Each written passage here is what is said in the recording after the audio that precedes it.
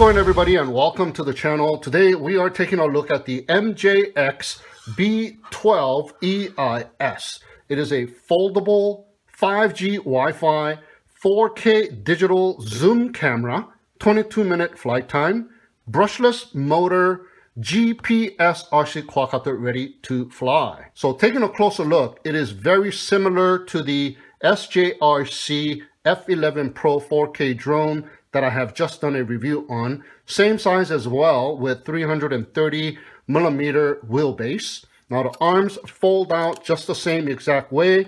It has foldable props with the center hub. It's got brushless 2204 1500 kV motors. We got landing legs in the front arms, and we got 4 rubber pads on the body, and the rear arms are low enough to the ground so it will help out sticking that landing. Now there are status LED lights on the front arms and status LED lights on the bottom of the rear arm. On the bottom, we do have the super bright LED lights and the optical flow sensor camera this time, and the battery is mounted on the top of the quadcopter. It has 2 buttons, one on each side, to remove the battery by squeezing them. So squeeze both of the buttons and pull up to remove the battery. It is a 7.6 volt 3400 milliamp size LiPo battery, and it is set to have 22 minutes of flight time, and it will take 5 hours to charge. So charge it up using the provided charge cable, and here is the USB-C port. Now there are 4 LED lights on the top and a push button power on and off switch. So to turn it on, long press the power button and the battery will power on, and you can now check the remaining charge left in the battery. Long press the power button again to turn the battery off. Just like that. And that is exactly how the quadcopter will power on and off as well. So place it back on the quadcopter. It goes only in one way, and push it down to click it into place, and it is ready to go. In the front is the 130-degree field of view electronic image stabilization, 0 to 90-degree remote tilt adjustable 5G Wi-Fi FPV digital zoom 1/3 inch CMOS sensor camera, and it is on an anti-jello mount. Now it will take 4K videos at 30 FPS and 1080p videos at 60 FPS, and the micro SD card slot is on the side of the quadcopter. Now it supports up to a 128 gigabyte micro SD card, and a class 10 or higher micro SD card is recommended. Now the Wi-Fi is 5G, meaning it uses the 802.11 AC protocol wireless network. So you do not need cellular data for the Wi-Fi to work. And the Wi-Fi app is called the MRC Pro app, a free downloadable app in the App Store, so you can go ahead and check it out. The remote controller is familiar. It has fold-out antennas, but the antenna on the left is the only antenna that actually has the antenna wire going up the antenna. The one on the right does not. So you want to position the antenna on the left for optimum signal strength. So if you are going to be flying without a phone on the phone clip, you might want to flip the antenna straight up vertically, since straight up the antenna and straight below the antenna is the weakest signal area, and around the antenna is the strongest signal strength. But if you are going to be flying with a phone on the phone clip, rotate the antenna on the left and position it facing down. That way you will have optimum signal strength. So we have the pull-out phone holder, and it will fit up to my iPhone 6 Plus size phone with a phone case perfectly. And we also have the fold-out hand grips, which feels good in the hands and does the job. Now on the top left shoulder, we have a rotary dial that does not have any functions. It does not even rotate. Well, we have a 1 key to take off and 1 key to land button. But on the right shoulder, we do have another rotary dial that will remotely adjust the tilt angle of the camera from 0 to 90 degrees. And we have a speed changing button that also serves as the on-off switch for the super bright LED light that is located on the bottom of the quadcopter. And on the side of the remote control is the GPS on-off switch. We have the LCD display screen in the front. We have the power sliding on and off switch, the camera button, which takes a photo with a short press and takes video with a long press. We have the return to home button and the lock and unlock button to arm and disarm the motors. And it will take 2 AA batteries. Now, both sticks to the bottom and to the left will calibrate the gyros, and both sticks to the bottom and to the right will initiate the compass calibration. But once the quadcopter is turned on and the remote controller is turned on, they will automatically bind and automatically go into the compass calibration mode. So to get started, power on the quadcopter. Long press the power button. The ESCs have sung their song. Now power on the remote control. That single beep means that the quadcopter is now bound to the remote control. And that double beep means that it is now ready for compass calibration. So like any GPS quadcopter, you do have to calibrate the compass every time you fly. So first, you need to rotate the quadcopter horizontally in either direction until the LED lights turn green and flash alternately from front to the rear. Sometimes it takes a couple of rotations and sometimes it takes more, and we already have the LED lights turning green and it is now flashing from front to the rear. So horizontal compass calibration is complete. Now either hold the quadcopter with the nose down or with the nose up and rotate it in either direction once more until the front LED light turns solid red. So with the nose down, I'm turning it in clockwise rotation, and the front LED lights have turned solid red. So vertical compass calibration is now complete. So place it back on the level surface. Now, if the rear lights are solid green, as it is right now, that means at least 7 GPS satellites have been acquired and you are ready to fly. So now both sticks to the bottom and to the left will calibrate the gyros of the quadcopter, and once they turn back to red and green, you are now safe to fly and can go ahead and hit the unlock and lock button to arm and disarm the motors. But if the rear lights are still flashing, it means the necessary GPS satellites has not been acquired yet.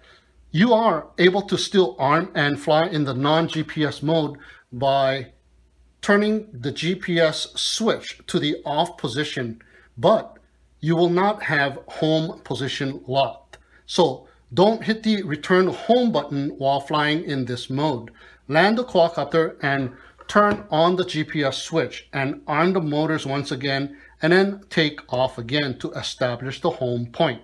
So every time it arms and takes off, that is where the new home point will be, and it will return to home to that home point. All right guys, here we go with the test flight. So the quadcopter has already been calibrated, so it is ready to go. We have acquired all of the necessary GPS. We got red lights in the front, we got green solid lights in the rear, and on the LCD display I got 15 satellites locked in. So let me go ahead and turn on my phone and connect to the Wi-Fi network. And the Wi-Fi network is called the Drone 4E Wi-Fi network. I'm already connected. And here is the mobile app. It is called the MRC Pro mobile app. Free downloadable app in the App Store. So go ahead and check it out. So that's how it looks like. I'm going to jump right into it and hit next, hit click, and we should get directly into it. It shows you all of the functions of all of the icons, and we are in. Nice. First, let's go into the camera setting and check it out here. Let me go ahead and screen record so you guys can see what I'm looking at. 3, 2, 1, and it is recording. All right, so here we go. Smooth max. It is by default set to 4K, so you will take 4K videos and 4K photos. If you set it to 1080p, it'll take 1080p videos and 1080p photos, but in the Wi-Fi phone app, it will record 720p video and 1080p photo. For this demonstration, I'm gonna hit it to the 1080p because I'm gonna upload it in 1080p, and then I'll do another video where I take videos in 4K and photos in 4K and upload that in 4K. So I got that set. And the next one, you can adjust the parameters of this camera as well. So that is pretty cool. All right. Okay, next, let's go into the settings.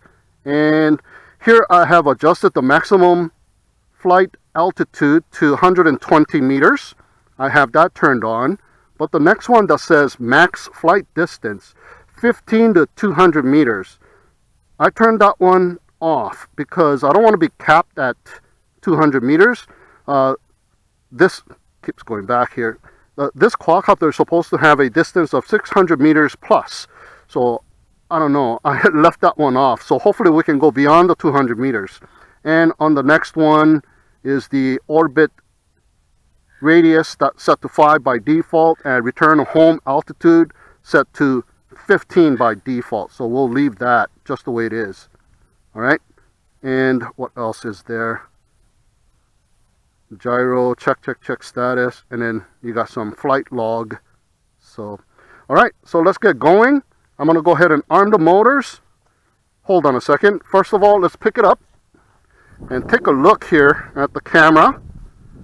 Yeah, it looks pretty good, nice and smooth. Now remember, this does have electronic image stabilization, but it does not have a mechanical gimbal, so the horizon will tilt with the quadcopter as the quadcopter is flying about.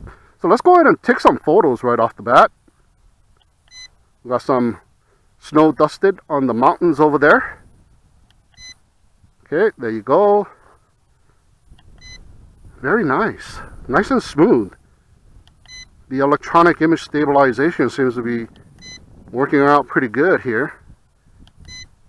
And I believe you can also take photos while you are taking videos, while you're up in the air, so you can take a snapshot.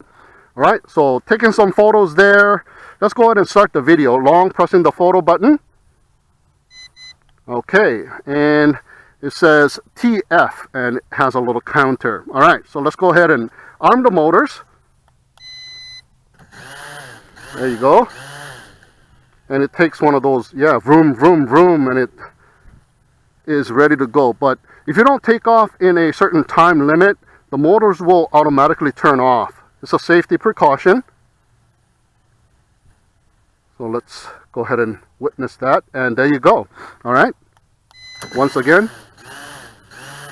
Yeah, vroom, vroom. And 1 key to take off. Nice. Comes to a nice little hover at this altitude here. Okay, let's check out the position hold. Get it angry, let go, and look at that. Goes right back to the same position. Awesome. Now, if you did not do your calibrations correctly, especially your compass calibration, it will do like a toilet bowl effect and all that kind of stuff. So you don't want to be flying when it does that.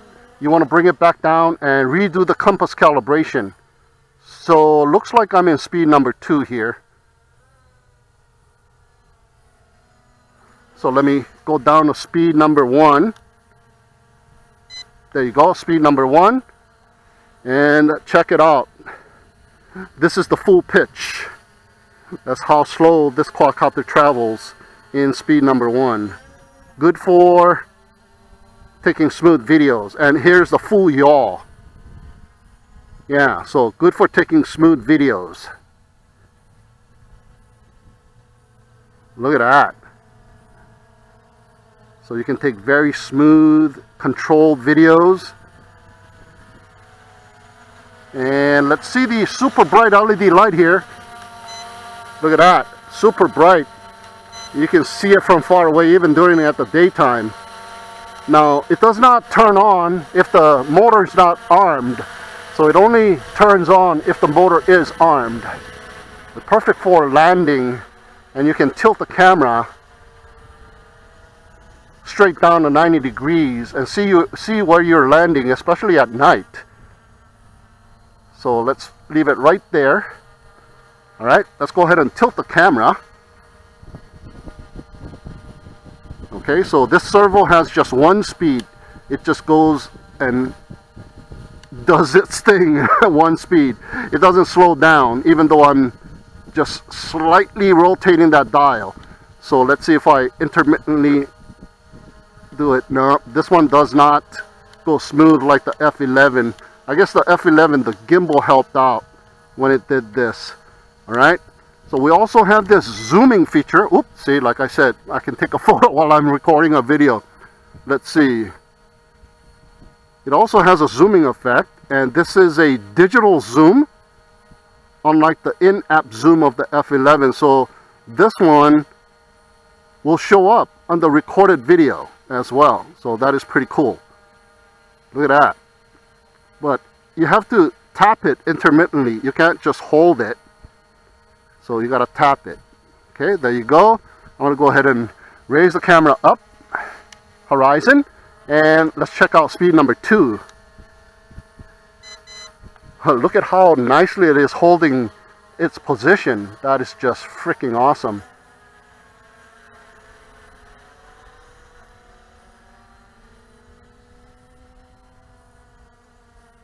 And that is a full pitch. And here's the full yaw in speed number 2. So you are able to move. It's a pretty decent speed, I guess. So it's not like a sport quadcopter. This is mainly for taking videos and positioning yourself with speed number 2, and then you go to speed number 1 to take some smooth videos. But with the electronic image stabilization, it should be pretty decent. But when you make the turn, the horizon moves with you. And it's going to be a little bit more choppier than if it did have a mechanical gimbal. Alright, so I think that's just about it for the shoulder switches. So I'm going to go ahead and bring it in and establish our home point. So I'm going to use the 1 key to land. And it is coming down, and there's a landing pad, and it stops and hovers there for a little bit. You are still able to maneuver the quadcopter to where you want it to land. So there you go.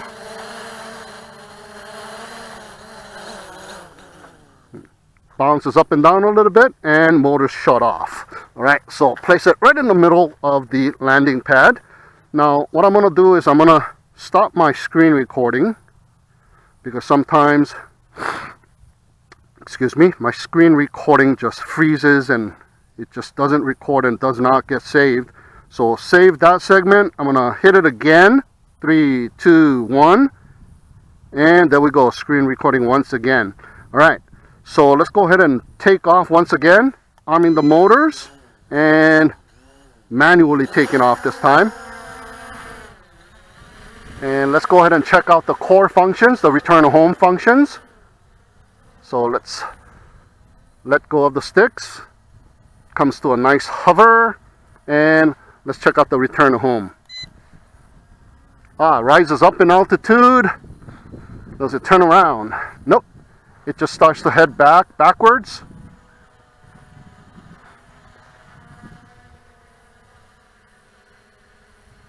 And comes to its position right above the landing pad and begins to descend. Not much prop wash, Still nice and smooth. And there is a little breeze, so it is fighting the breeze as it's coming down. You can see the quadcopter tilting a little bit. So it's going to come down right where it took off from, just basically. Yeah, look at that. Very nice. Very nice. Okay, so it looks like I got 3 lights remaining on the battery life indicator. So let's go ahead and arm the motors once again and manually take off, and let's go away. This time I want to check out the fail-safe return to home. So I'm going to go ahead and turn off the remote control and see what happens. Alright, it should take 6 seconds before it realizes it has no connection, and there you go. That must have been 6 seconds. Oh, look at all those birds. That must be a thermal. Alright, quadcopter is coming back. It raised up in altitude to that 15-meter height and hovers there. Same behavior, and it comes down. So exactly the same behavior as you press the button for return home. But the only thing is, it is a fail-safe return home. This is all autonomous. The remote control is turned off. It is not reconnected. So let it land, let it go through its procedure, and wow, it's going to land just about on the same spot. Yeah, wow, impressive. Okay, so on this one, we're going to turn the remote control back on while it's coming back. So let me go ahead and turn on the remote, and we have reconnected. The signal bars just went up immediately. So arming the motors and taking off. Look at all them birds. It must be nice to be a bird. You can fly anytime you want. Alright, so let's go ahead and turn off the remote. And once it starts to come back, I'm going to turn it back on and retake control of it. I'll take another photo. Oh, no, I can't take photos. Okay, so let's go ahead and turn it back on. It doesn't reconnect automatically. Let me hit that return to home. And there you go. You got to hit that return home button to reconnect while it's coming back from a fail-safe. Alright? So there you go. Very nice. So far, no complaints at all. Let's see if we can do some FPV here. Oh yeah. Right above me. Turn around. A little bit of a stutter here. The FPV kind of stuttered a little bit, so let's go this way. I'm in speed number 2, but still it's very nice and smooth. Oh yeah, very nice. We're about 100 meters away. Turn around, and there I am, pitching forward, coming towards myself. I lost video, and here I go again. Yep. And there she goes. Let's turn around. Come back this way. What a beautiful day it is.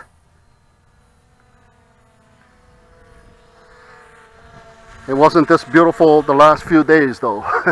It was windy, cloudy at times. So what I want to do is I want to check out the distance of the Wi-Fi FPV. So let's go on this way, and let's see how far I can take this thing. Where am I?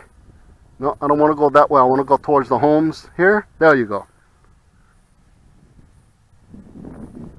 Okay, here we go. I'm continuing to push it, and I'm going to raise my hand a little bit.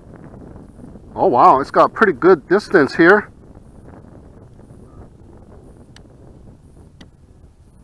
Okay, I can't read the tiny little numbers on here. 240 something? Yeah, that's what it looks like. And looks like 300 meters have been reached, and I had a frozen video, but I got it back. It is still going. Oh wow. Okay, let's landmark that little road.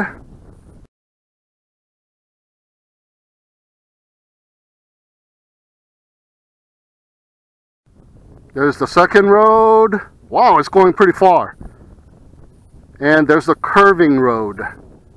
And that is basic. Oh, I got it back. Look at that. I still got video. Oh, this is unbelievable. We are at, what, 500? What is that? Yep, 540. And I still have video. Wow. Hopefully screen record comes out. And it kind of stopped here.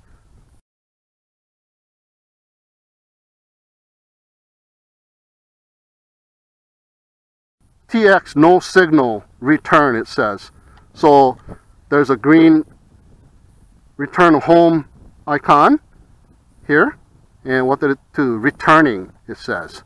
All right, so it didn't have that much of a distance going this way, but I will definitely try and do a maximum distance test on this thing with an all-in-one VTX. It should be heading its way back. I see the distance numbers getting smaller and smaller, but I have no video. Alright, so heading back, and on the LCD display it says home also, so it should be heading back. And I do see a little dot coming back this way. It did go pretty far. Yeah, so very good Wi-Fi connectability this morning, and it is coming back. So I'm going to go ahead and hit that return to home button, and I have retaken control of it. So this thing has a low voltage return to home. That was a fail-safe. And it also has a low voltage return to home. So when it's away 100 meters and above 30 meters in height, it will return to home. So I'll go this way and park it right about there and let it hold steady. I'm just going to double check on my, oh, you see what I'm saying? My screen record failed me, so you guys didn't see that.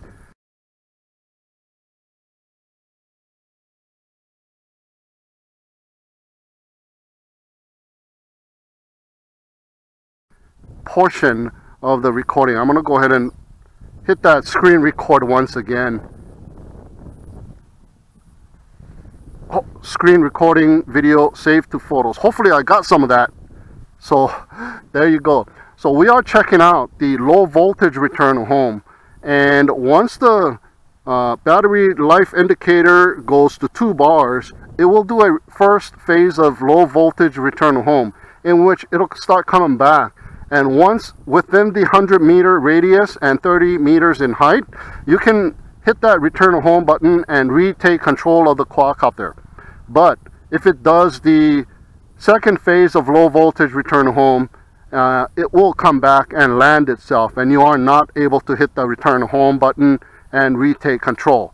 So we'll cruise around right around there until it hits the low voltage return home. So let's go ahead and turn and take in the sights, kind of. It's kind of an intermittent video. There I am, doing a little yaw, getting some sun strike on the props.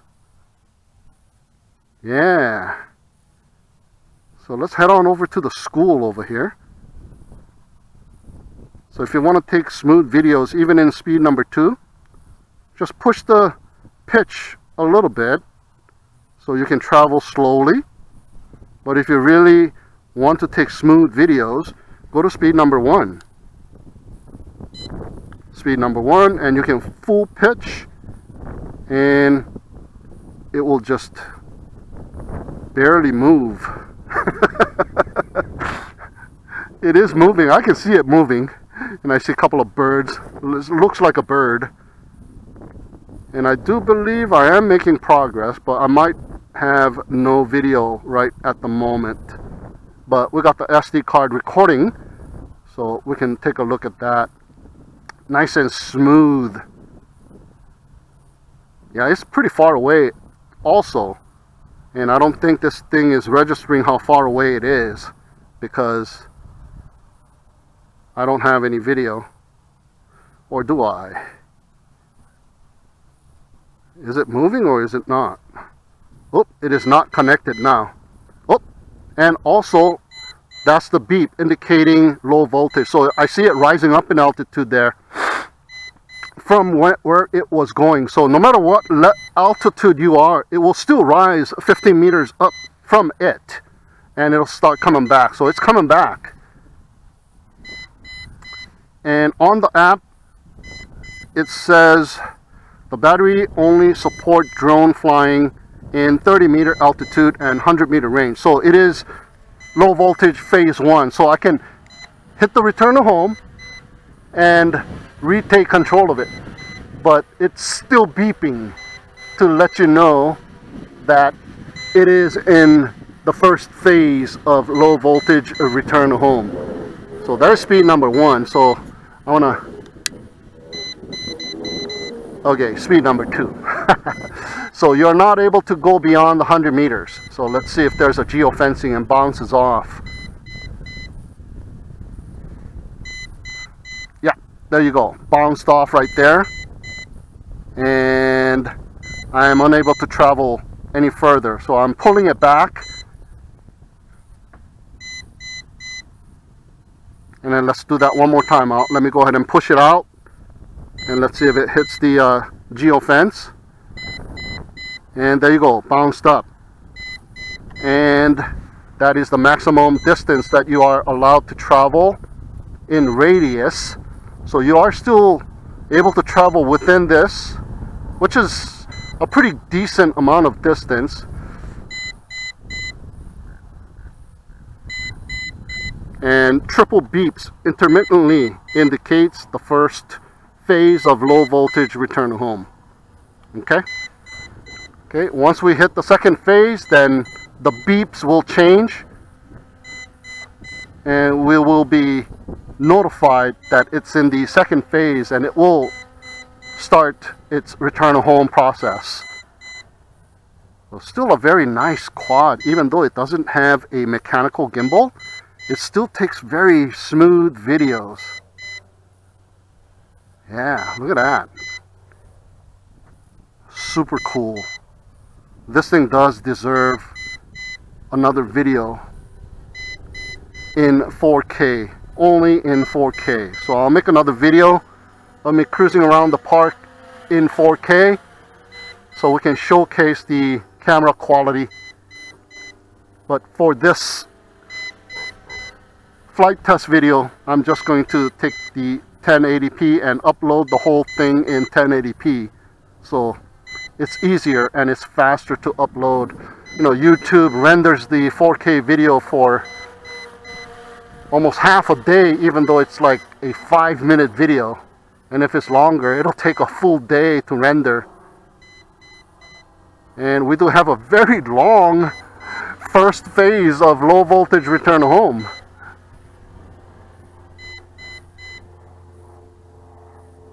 So you can pretty much fly for a good 5 minutes or so.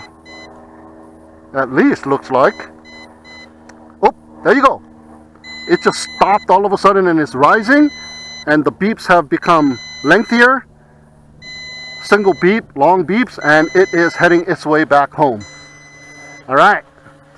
In its track, so it is coming sideways. It didn't go backwards or anything. So it's coming down, and let's see.